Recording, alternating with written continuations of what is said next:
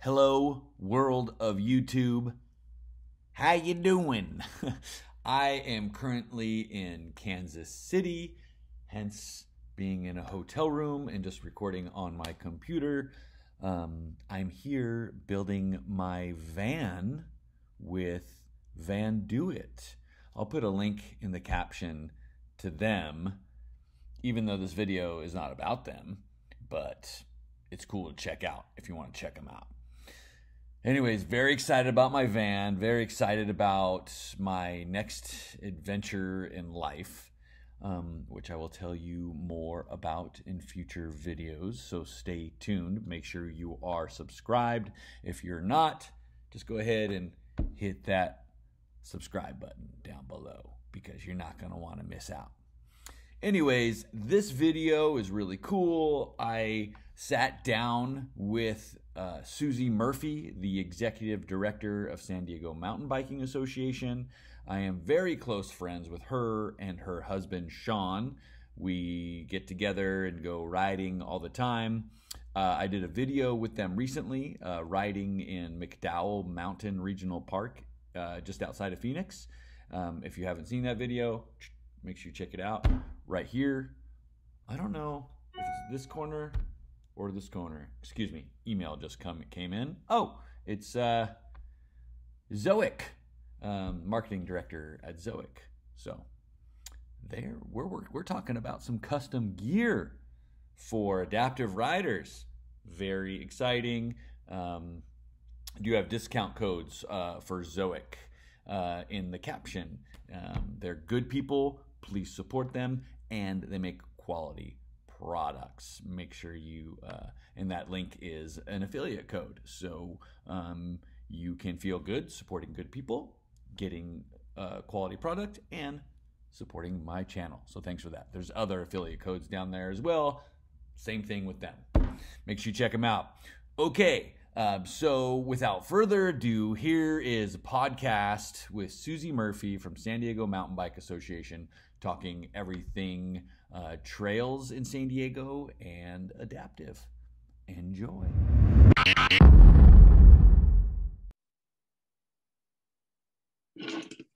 Ooh, I actually got a notification that you're recording me. Oh, how about that? You're being recorded. Watch out. It's like Snapchat when you send dirty pics and someone takes a screenshot, you get a notification. I wouldn't know anything about that. I don't know how that works.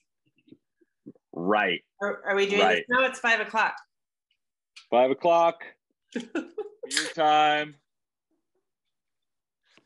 I probably shouldn't do that over my computer, huh? Me too. What do you got there? Salud. This is my favorite beer right now, actually. I'm not even joking. I love whether I'm on contract with them or not, this is my favorite beer. I swear to God. Whether they're an amazing sponsor or not, this is Wild Little Thing is amazing. Mm-hmm. Yes. Oh, once it hits your lips, it's so good. So good. Awesome. All right. Are you ready to start this thing? I was born ready, kitten. All right. Hey, everybody. Welcome to the Trail News Podcast with San Diego Mountain Biking Association. I am Susie Murphy. I am the Executive Director of SDMBA, also known as SDMBA. And my very special guest tonight for episode 4 is Jeremy McGhee, who is a dear friend and an all-around rad man of adventure, an adaptive mountain biker, among other sports, and soon to be van lifer, I hear. Yes. What's going on? As of Monday, this coming Monday, can you believe it? I'll have my van. That's super exciting. Mm-hmm.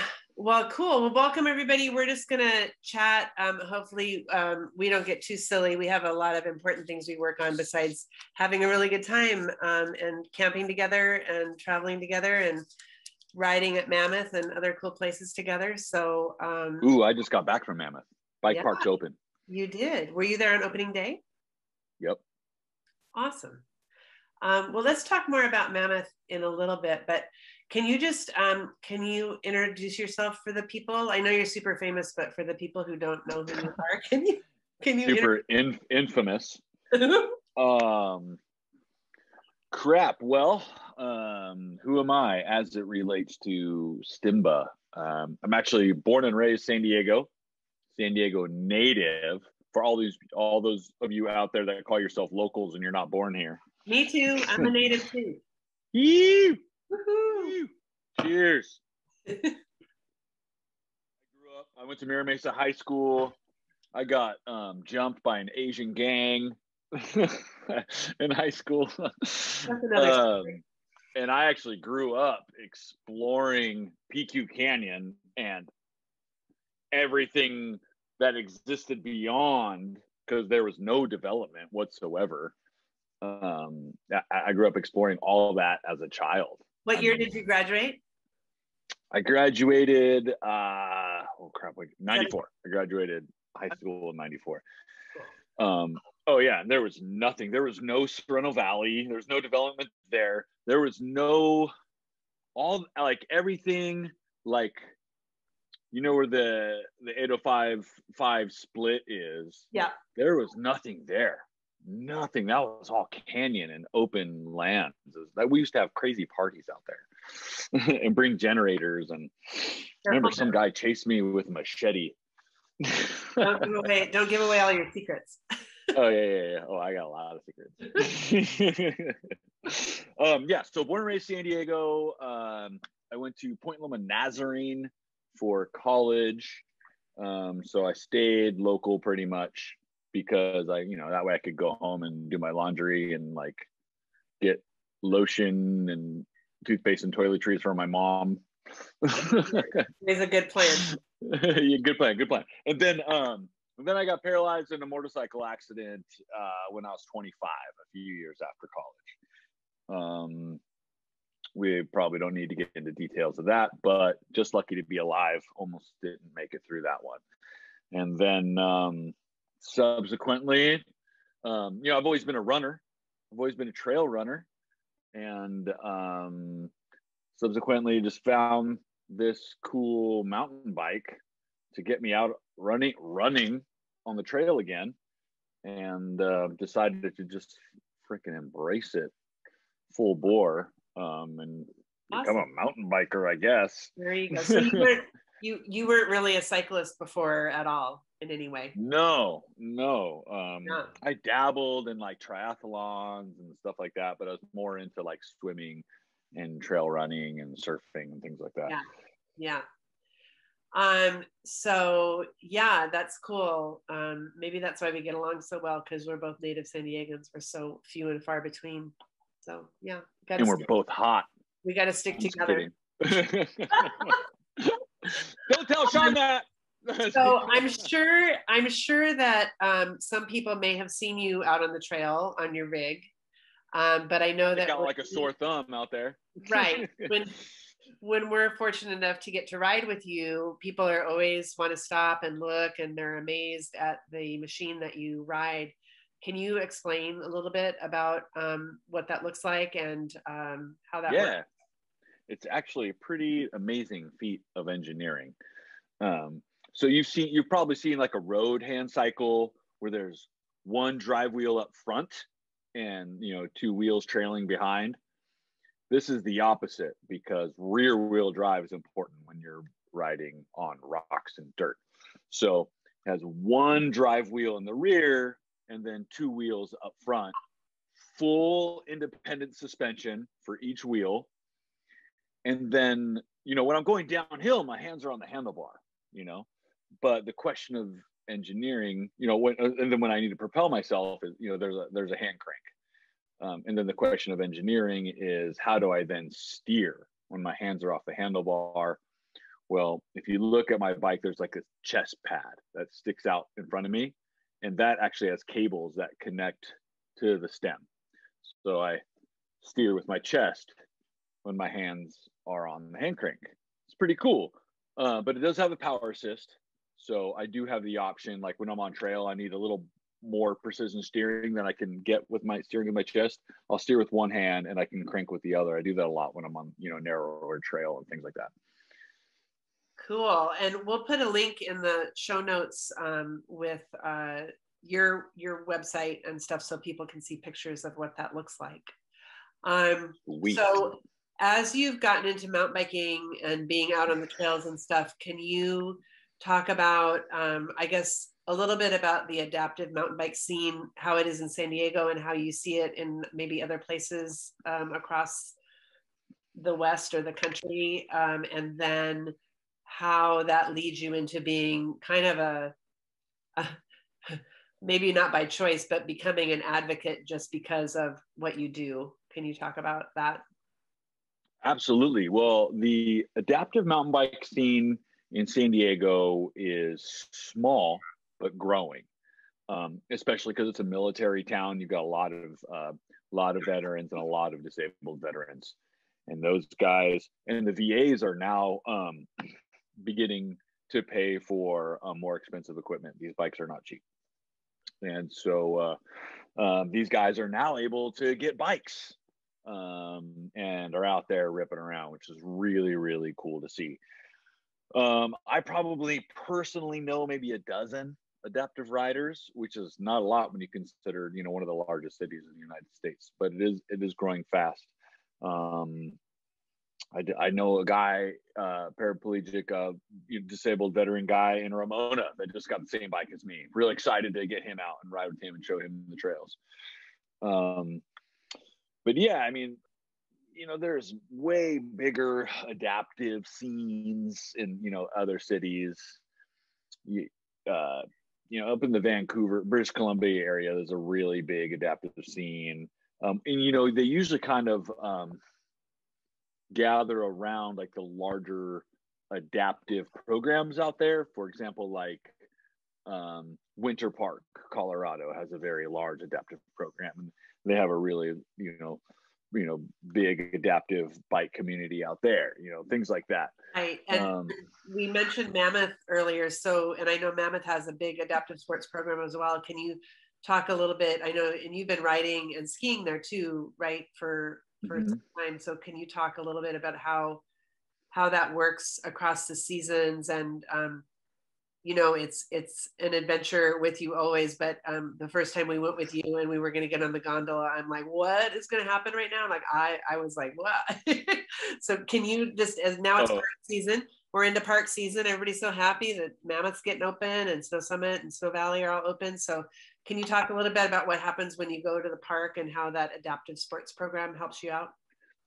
Yeah, adaptive skiing is very established. It's been around for a long time.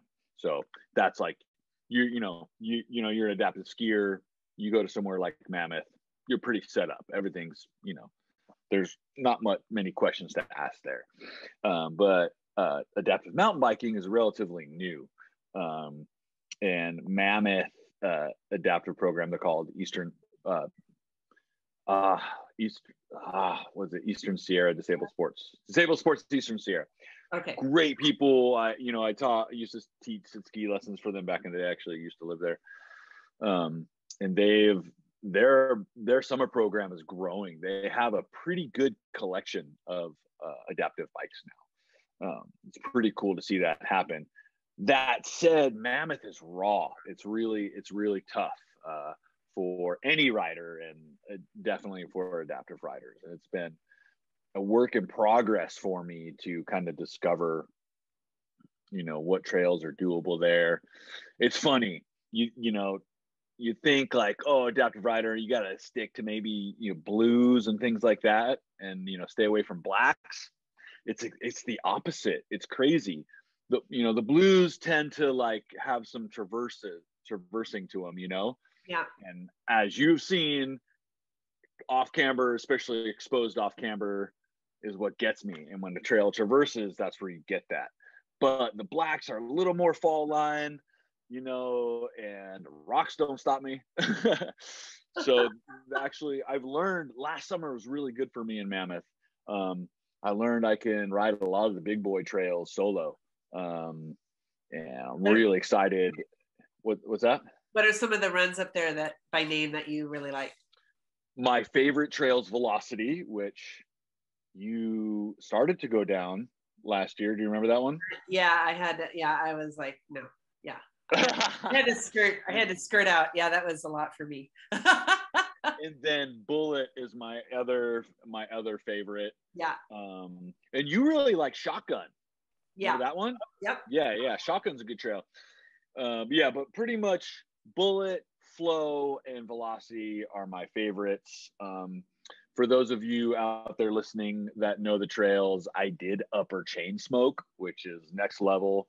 I was scared out of my mind, but handled it with help, definitely with help. But so last summer was good for me to discover that I can ride trails like Velocity and Bullet solo.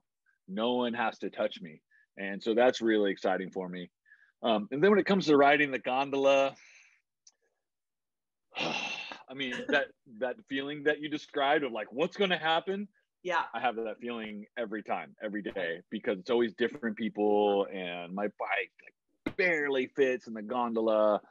And so since I have an e-assist, I've kind of just started just climbing the service roads. Yeah. And it's made my experience a lot better, to be honest with you. That makes sense. E-bikes are really cool for that reason. My friends up there are actually starting to get e-bikes and climbing the service roads with me. We don't have to wait in the gondola building. We don't have to wait in line. We don't have to ride a lift. Right. For sure. And we're actually like, instead of sitting on a chairlift, we're actually climbing up. And even though we have an e-assist, we're still getting a pretty good workout. You know, I'm drenched in sweat by the time I get to the top. So that's kind of what I do now. I prefer to climb the service roads, but when I'm riding with friends that do not want to do that, because that's heinous to do if you do not have an e-bike, I'll ride the gondola, or I prefer to ride chair 2 when that's running on the weekends. There's no line. It's super easy. I actually made a video about riding chair 2 and why I prefer that. If anybody wants to check that out on my channel. Cool. So that's a good segue. So can you talk a little bit about your website, The Unpavement, and about what is there and the service that it provides for other adaptive riders? And then we can get into Trail Forks as well. Rad. Yeah. Well, Trail Forks will be a part of my answer. So okay, yeah, for sure. Oh, I do both. I'm glad you asked that, because this is my life's work. This is what I do stuff now. Yeah, it's really cool. I'm gonna just say before I answer your question that I've kind of just bounced around my whole life. And I'm, for the first time in my life, living with purpose and direction, and I wake up knowing what I'm doing, and it's, look at you. It's cool. I know I'm all grown up. So much adulting. It's so good. I know, right? Good for you. Yeah. So as cool as this bike is, it is limited, you know, and as you've seen personally, and I've gotten into some very precarious situations out there on the trail, even been helicoptered out of PQ Canyon, my home turf, you know. I mean, you can imagine, you know, trying to turn that thing around on like narrow single track as a paraplegic by yourself. It's almost impossible. It can turn a normal day into a really shitty day really fast. And so I kind of, you know, I was starting to get into trouble out there, and I jumped online to kind of see what was out there. And, you know, there's other guys doing similar things. And their websites are cool, but when it comes down to the brass tacks of like actual application of it, like I still didn't know like they could provide me with all this amazing information, color coded and everything, and I still don't know. I'm still gambling when I go out there. Yeah, the only way to know is to go down the trail. So I developed I did call up Trail Forks, and was like, hey, what do you guys think about, you know, documenting this information? You know, for adaptive riders so that someone like me can use the app like anybody else. And they're like, yes, let's do it. Let's do it. Do it. So I developed a very simplified rating system. And the logic behind it is very, let me just say, the logic behind it is very thorough. I've like really, really worked on this where it can like actually make sense in a practical application and be duplicatable across multiple platforms. And then especially when it comes to signage and things like that, which is under huge scrutiny. Let me just tell you this, especially in the adaptive trails community. Awesome. Bring it on, people. Scrutinize. Let's talk. It's funny. I took the guy who's the exact opposite of me. Like if you sit us in a room, he's like exact opposite of me. And in just two emails, he was a believer. He's fully behind my system. Like, yeah. So he's rad. So for him to like support me shows you. Anyways, so I developed this system. Trailforks has adopted it. So it's all about documenting trails for adaptive riders, and it's all about the long game. You know, documenting trails one by one. I'm right now starting an ambassador program while I'll be training other adaptive riders so they can do the same in their areas. And over time, every ride we do, if we just go on to Trailforks and update the information after every ride, in 10 years, hopefully an adaptive rider can go on the app and know where they can ride safely. Right. It's really, really fun project. Right. So some of you might have noticed if you look at trails, say Black Mountain or Penasquitos, you might have seen Jeremy's input there, and you'll see down on the page below the map like a little aMTB rating. So it'll be like aMTB 1 or aMTB 2 or 3 or 4. Yep. And it has a little extra feature there on that trail page for that place. So that's super cool. That Trailforks does that to help everyone. I think it's terrific. Have you mapped other that rating in, not just in San Diego, right? You've done it for Mammoth and some other areas too, a little bit. Yeah. And McDowell. Mammoth, Yep. Arizona? McDowell, but McDowell is easy. Everything's aMTB 1. Everything's good at McDowell. Right. Pretty much. There are a couple trails that are aMTB 2, which means there's a question. Right. But that's more for riders with front wheel drive and like steep loose stuff. Well, they're going to need a push, you know, because their front wheel is going to spin out. But yeah, pretty much wherever I ride, I go into Trailfork. You know, you get that notification after you ride from Trailfork. It's like, hey, add a trail report. So that's kind of my reminder to go do my trail work. My trail work's all online, you know? So that's really fun. But PQ has kind of been the Los Penasquitos Canyon has kind of been the guinea pig. And it's been really cool. That's kind of where it all started. Because that's where I ride the most. That's my home turf, you know? And so I can't even remember how we met at this point. I remember. Do you? It seems like we've known each other forever. When did we? Yeah, you were working at the strip club, and I'm just kidding. That part. You got secrets too? Yeah. Anyway, we'll figure it out. Meredith McConville introduced us at Interbike. That's right, Interbike. I remember Interbike. Yes. Yeah. Yes. Absolutely. Okay. You had a booth, and she introduced us, and we started talking, and it was on. We were friends. There we go. Yep. Excellent. And so, with the adaptive thing, well, I think in riding with you, and now I think about it when I go anywhere. You have a saying that you say you'd be surprised at what I can ride, but you'll also be surprised at what I can't ride. And so can you explain that a little bit? Every time I go into a staging area now and I look at a gate or a step over or whatever, I'm always like, could Jeremy get through here? What would I can't tell you how many times I've gone through all the effort, you know, loading up, getting on my gear, you know, got plans to ride. I drive somewhere and I get there and stop immediately by a gate at the first trailhead. It's crazy.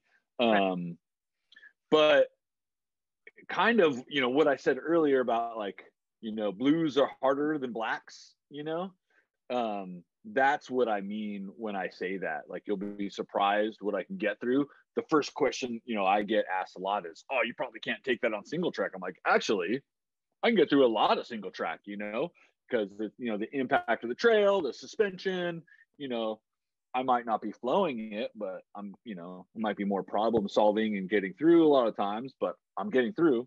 Right. You'd be surprised like how narrow of trails I can actually get through.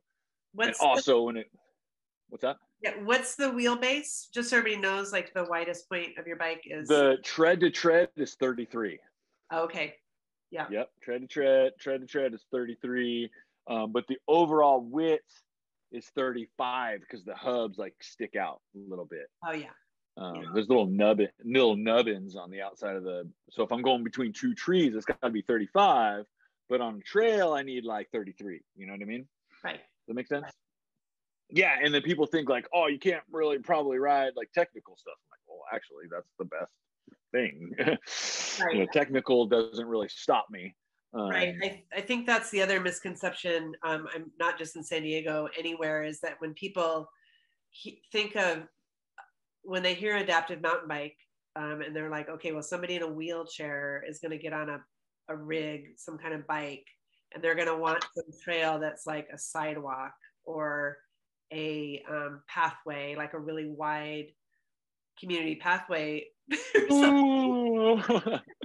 Sounds so boring. Just like most regular mountain bikers, we're out for a little more nature-based experience than that. And so, you know, while some people may require trails like that, if they're depending on their abilities, what you do and what your adaptive rider friends and these riders who are veterans or whatever, they're going to be after a very progressive, more advanced, you know, a regular trail with rocks and elevation. Absolutely.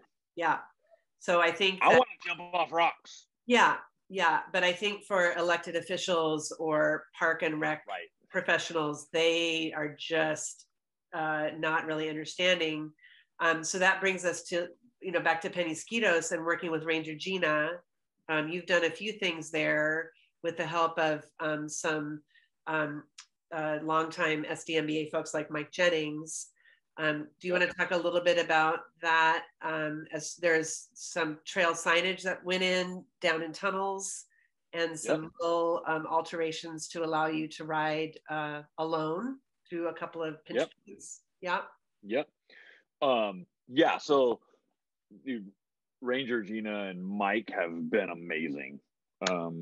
My experience in PQ Canyon right now, like I was kind of bored with it because I was having to do like a lot of out and backs and it was really limited where I can ride. And I'm able to do a couple different internal loops now, and I'm excited to go ride PQ now. It's like and I've taken a couple friends on my regular rides, and they're like, "Wow, that was really fun." I'm like, "I know." Let me just say that we never want, you know, when we're working on a trail and making it adaptive friendly, the last thing we want to do is dumb it down, and we don't want to sanitize anything, and we never want to change the nature of a trail. If the nature of a trail is like, we're going to have to completely bulldoze this thing to get them adaptive bike through. No, we're not going to touch it. You know, it stays how it is. But if we can make just like 1, 2, maybe 3, you know, slight adjustments to get a whole other user group through a trail, to me, that's a no-brainer, you know? Right. So let me just say that. Because I've gotten some flack for things in PQ. Yeah, I had that on my list here to ask if you ever get, you know, a pushback from you know, regular riders who are like, you know, what are you doing? What's going on? Yeah. So absolutely. Yeah. Absolutely. But hey, you know, there's PQ is a family place, you know. Right. But so it was really cool. Yeah, I was. signage, when how it all started in PQ, actually, in riding Tunnel 4, there was a pinch spot. And I was having to do like a little, I could get through these trees, but it meant like kind of getting sideways. And sometimes I would get flipped over trying to get through there. Sometimes I could, sometimes I was fine, but sometimes I get stuck and flipped over. So I started doing this little ride around. And some folks, meaning well, protecting the environment, and I completely understand that, kept blocking it. So and I completely understand where they're coming from. Right. So we put up a sign that said this is an adaptive ride around, and that was the first sign to go up, and it was really exciting. Right. And now the trail goes through there. Right. And the old part is closed off, and it's perfect. It's perfect. Right. And the plan with the signage is really cool. What we're gonna do is, at the main trailhead signs, to have the information. Like, this is what the symbol means. This is the rating system. When you see these signs, this is what it means. And if there's going to be a ride around, just like they do with equestrians, like this is the equestrian ride around. Okay, well, this is the adaptive bike ride around. And also at trailheads, the rating. Because honestly, the amount of people that actually do research before they go ride is very small. Most riders are not going on trail forks and coming up. They're either going to rely on signage. Well, they're going to rely on a tour guide, rely on signage, or on a suggested route. Those are kind of the main things. And so that's why signage is really, really important, because now if think of a place is signed really well, an adaptive rider can go out there and like just know, okay, this trail's aMTB 1, I'm good. This trail's, I'll be good here, and know where they can go. Right. Yeah, that's awesome. Well, we appreciate Ranger Gina for everything she does, and thank Mike for him helping you. And I think it's really yes cool to spend the extra effort to do that. I wanted to ask you, I know that you spent some time up in Portland recently, working on a project. And so, and I've seen other examples of places building like adaptive mountain bike friendly trails, and they're fun and friendly for regular bikes as well, right? But they're made specifically to make sure that they're enabling the adaptive riders to get out there safely and have fun. So what was that project in Portland you were working on?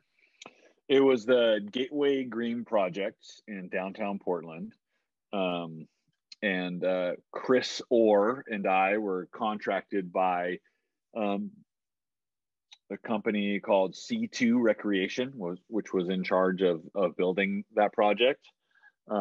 Really good people. If you got a trail project, check out C2 Recreation. They're really, really good. And Chris Orr is obviously a trail mastermind. Yeah, so it was really cool. Amazing. Yeah. And so when it comes to, making a project like that, like I don't want to have to ride something different. You know what I mean? Like we don't want to have like, okay, here's the adaptive section. Right. And that's where you go ride. No, that's segregation. We don't want that. I want to be able to ride with the big boys, with everybody else. And so usually on a project, that's what we're looking to do, is ride the existing aspects of the park or trail system and work with the designers and builders on making, some of it or part of it adaptive friendly. This project was different because they actually wanted an adaptive area. And we're like, hey, let's make it an area for everybody, but just, make it so that adaptive bikes can ride it too. That's kind of what we did. And it was really, it was challenging because the terrain we were given was kind of flat. But we came up with this really cool track. It's a 2-way track with some technical rocks. We're basically just like collected all the rocks that we could find to make these rock gardens. and these kind of trials things. We wanted to have different levels. Like this challenge is aMTB 1. This challenge is aMTB 2, and it's all bi-directional, which is really fun. So this way is going to be aMTB 1, but if you ride it this way, it's aMTB 3. And just so adaptive riders can like work up on their skills. And it was really, really, really fun project. That's cool. Is that open now then? It's all finished? It is open, Gateway Green, downtown Portland. If you're in the area, please go check it out and send us a message. Tell me what you think. Yeah. That's terrific. So, you travel around quite a bit, and we mentioned that you're soon to be van lifer. So you're getting a van from Van Do It. Where are they? Missouri, or where are they? Is that right? Kansas City Mo. That's what I thought. And so, yeah, you're going to pick that up and be styling. They got it all set up. I'm going to be styling. They're good people. They have a really cool business model. They make it affordable to get a van. So they have this, minimalistic modular system that they build on passenger vans, and they can take trades and do financing, and they just made this work for me.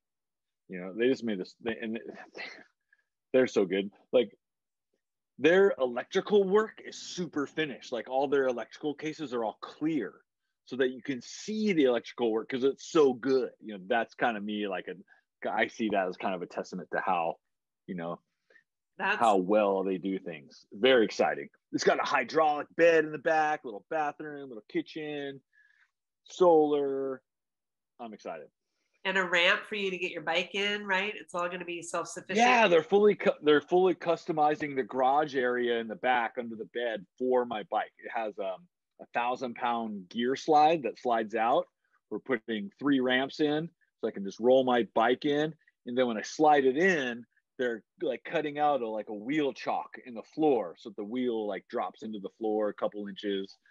And they're making some custom mounts for the through axles for the front of my bike. So if I want to take off the wheels, it'll lock in, and I can lower the bed all the way down. And that's super fancy. Cool. You're probably not even going to talk to us anymore after you get that van. You're going to be like later. I don't know. But you're gonna have to pursue me. If you come to Seattle, we'll be there camping together. We'll touch awnings at Sea Otter. There you go.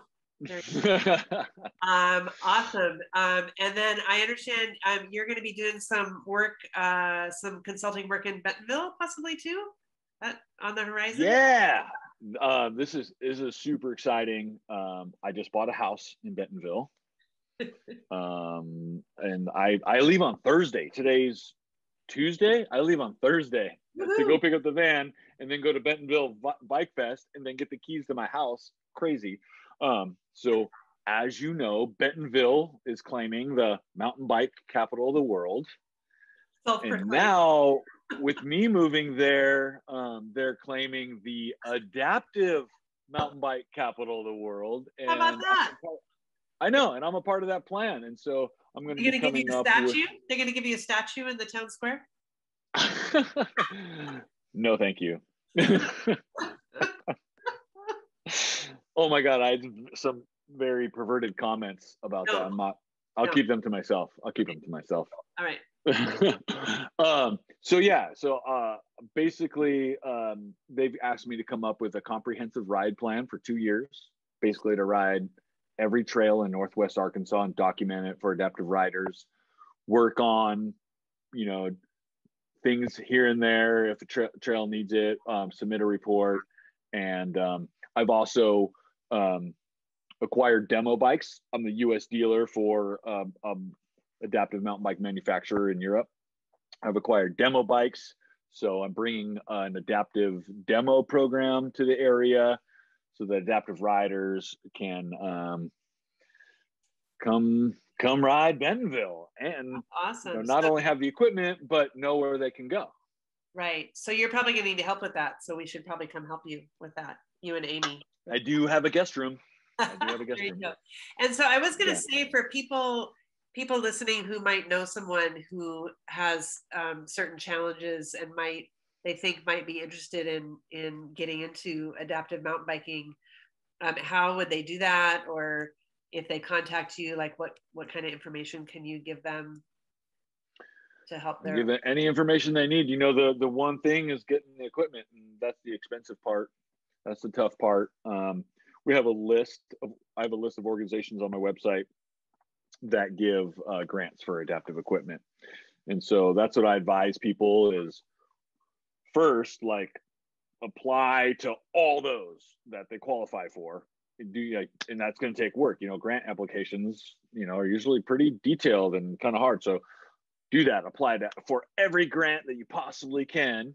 You know, get your friends together, get your community together, you know, have a fun little fundraiser, raise some money, save your own cash, you know, and that's what I did for my first bike.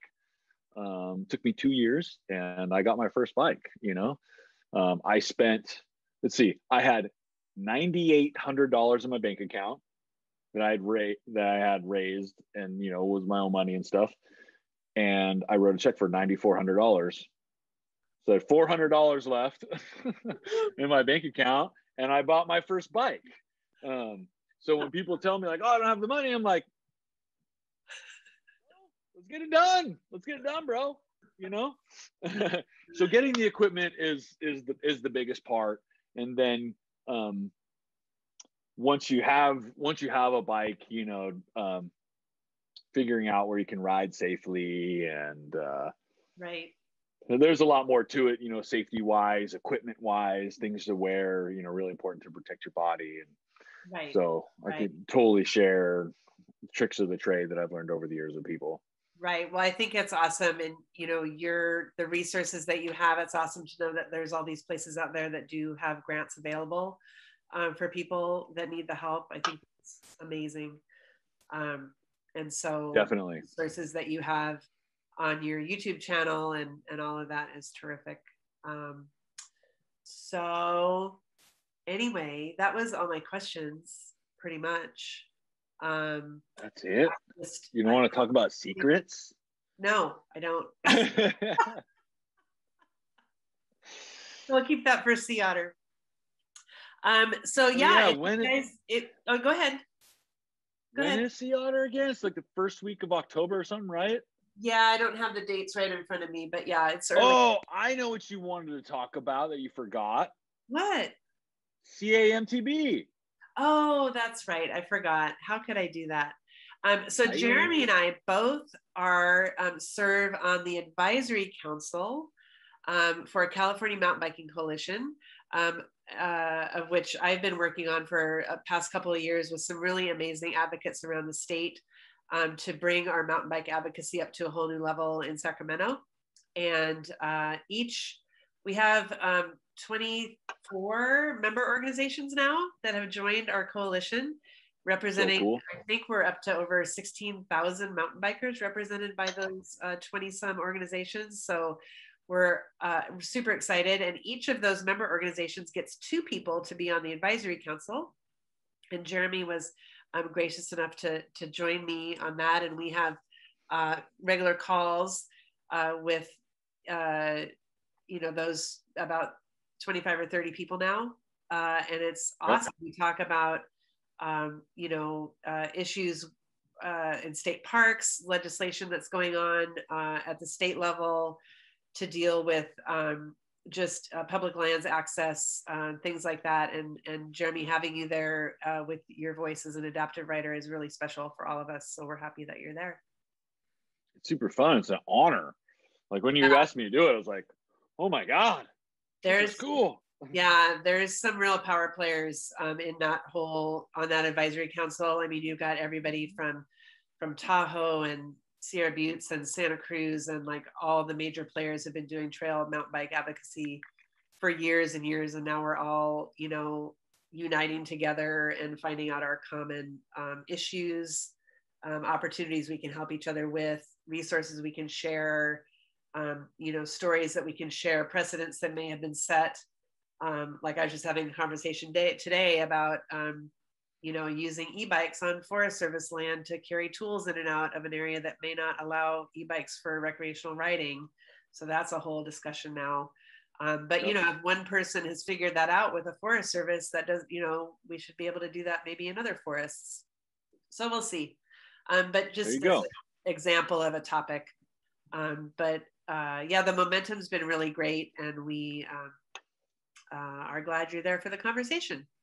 Great. Yeah, getting stuff done in Sacramento, but we have a cool retreat coming up in Downeyville. We do, yes. We are having a retreat with some of our advisory council members and board members up at the Lure Resort, which is operated by Sierra Buttes Trail Stewardship, who's doing amazing work up in Downeyville and the La Sierra.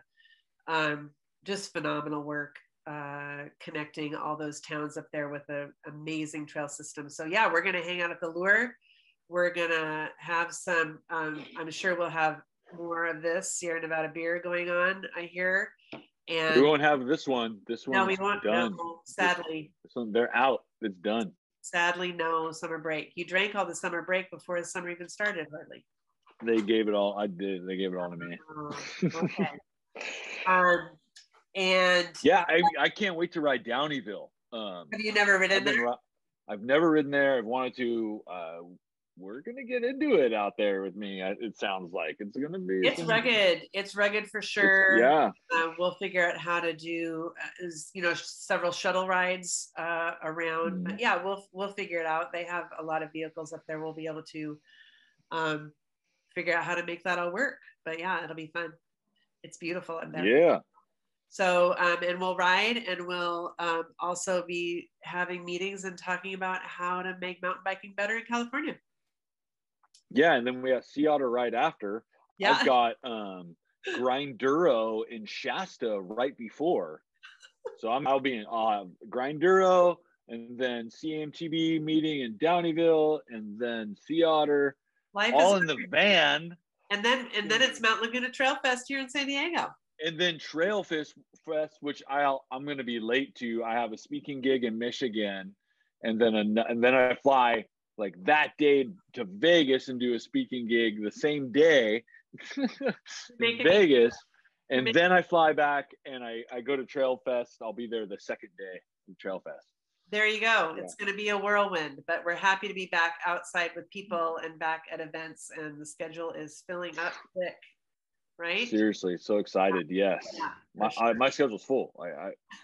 It's on. Starting Thursday, I've kind of taken a break. I don't know if you've noticed, but I haven't put out a video for like 2 months. I'm taking a break because I know on Thursday, basically the switch flips on and chapter 2 begins. And the channel is actually totally changing. This is probably pretty interesting to talk about. I'm starting a new channel. I'm splitting my channel to 2. I have 2 audiences. I have my audience that wants the trail information, and then I have my audience that wants like entertainment and like to be inspired. They want to know about me and my life and that kind of stuff. So the channel is not going to be about mountain biking so much anymore. It's going to be about me and my life and my travels and getting set up in Bentonville and things like that. And then I started another channel. I'm calling it the Unpavement Uncut. And that's where I'm posting all the raw trail footage. So right. That, people that just want to watch the trail, they don't want to see me. They don't want to hear me talk. They don't want to see fun music videos or, cool editing. They don't want that. They just want to see the trail, Yeah. So well, that's happening. And that starts Thursday. Okay. That's exciting. What a tease. I didn't know we were going to break big news here today. That's exciting. Yeah. Very exciting. Well, cool. Well, I think that that was awesome, and I appreciate your friendship and have enjoyed riding with you and look forward to many more adventures as this year goes on. And I just thank you for your help in spreading the word about adaptive mountain biking in San Diego and all around the place. It's great. I love it. Thank you so much. This was super fun. Yeah. We're gonna we gotta ride when I come back. Yeah, for sure. So we'll go ahead and put all the links to all of Jeremy's network of channels in the show notes. Fair enough. Fair enough. Along with whatever else we talked about, so that you can find it. And if you have somebody in your life that might be interested in this, you can find more information there. And thank you, and thanks for your inspiration. And we'll see everybody soon. Thanks so much, everybody.